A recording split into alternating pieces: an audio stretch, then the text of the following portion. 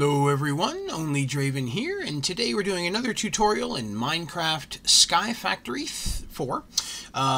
Today I'm going to be showing you how to make and use the Cauldron in a couple different ways to get different types of materials that you're going to need moving on throughout the game.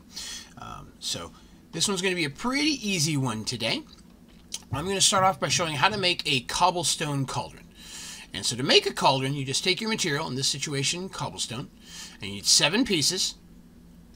You're just going to go around the outer edge, leaving the center and top open. And that will give you a cobblestone cauldron. Now, there are multiple different types of cauldrons, all the different woods. There's gold, diamond, glass, obsidian. The pattern to make the cauldron is the same in every situation. It's just that outer edge of the material of your choice. Now, early game, you may want to start with a wooden one to catch rainwater and a couple of the other stuff, but making lava in a wooden one, the wooden cauldron will catch on fire. So we're going to go ahead and use cobblestone this time just so we can kind of show how everything works. So again, there are several different ways to use a cauldron. And early game, you're going to need it to make lava. So to make it work, in order to make lava, you have to have it over top of some type of heat source. A torch being the earliest and easiest way to do it. Now, if you just want to set a torch up like this, if you hold down the shift button and then right click, it will place it right on top of the torch. Right like that. So you don't have to put blocks up and then attach to the block. It's much easier. Now, if you want to have it a little bit more eye level, you can go ahead and you can pop a torch down there, and then again by holding down shift, you can set it right on top. As long as that heat source is under there, you can use it to make lava or a multitude of other different items. So, making lava in a cauldron is much easier in Sky Factory 4.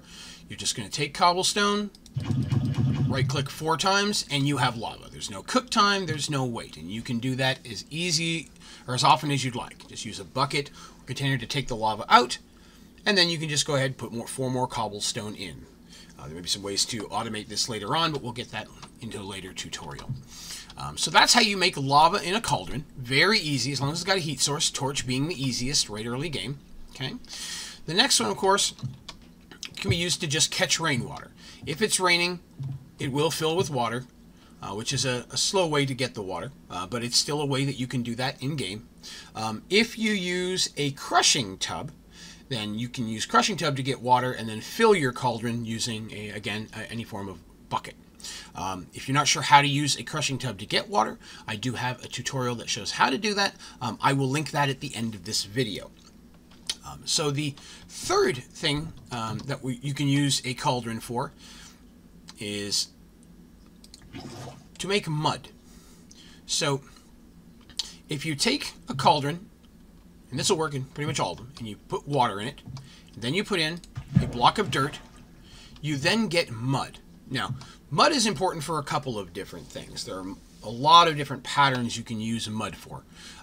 For example, we'll just pop this in here. We go to mud. There are the different mud buckets that can be used to turn a pig into different resource hogs, which again will be handled a little bit later on into a future video. And then the other thing is there are different items, especially saplings, that by clicking a sapling of one type into mud will turn it into a different type of sapling. So that's a good way of getting some of the additional saplings that you need, and other materials as well. So by doing that, it will use up some of the mud. And if that happens, then you just put more water in, put in another block of dirt, refill it. Simple, easy to do. Now, the next thing that we're going to look at, again, and this one's going to be using our lava bucket. Okay, when you have a cauldron with lava in it, you can use that to make obsidian.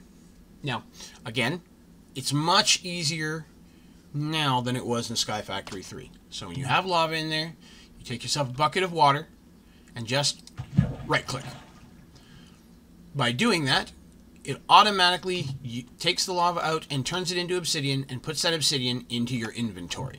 Now, if you remember in Sky Factory 3, it was a little bit more challenging. You had the lava in there, you had to right-click the water on top and then grab the water real quickly and different things like that. So this is much easier, and then you can just fill it up, do it again.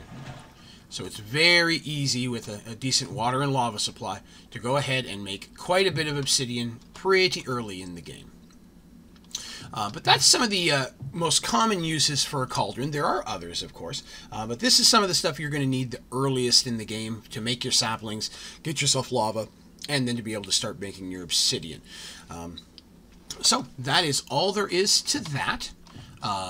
So again, pretty simple build, simple use. If you have any questions about using a cauldron or any questions about any of my tutorials, be sure to put them down in the comments. I'm happy to try to answer as best I can. Also, if you have any suggestions for other tutorials that you'd like to see, throw them in there as well. I'm always looking for recommendations. If you enjoyed the video, found it helpful, please be sure to click like, and more importantly, be sure to subscribe to my channel to see all my tutorials and content as they come out. So, thank you very much. Have a good day.